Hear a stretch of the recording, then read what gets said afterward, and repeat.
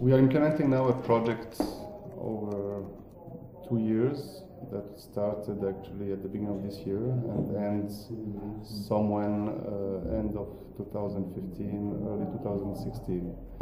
The project is funded by the European Bank for Reconstruction and Development and the Food and Agriculture Organization of the UN, and implemented by FAO and RED together with the support of Agricultura, which is an NGO in Belgrade. The point of the project is to try to support producers in getting higher prices on the market by protecting their product with geographical indications.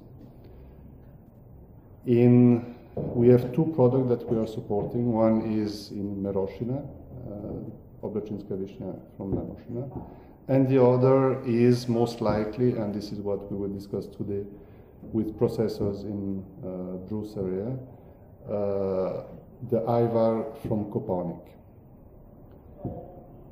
The point is not just to protect, but also then to implement the geographical indication, which means control on quality of the products.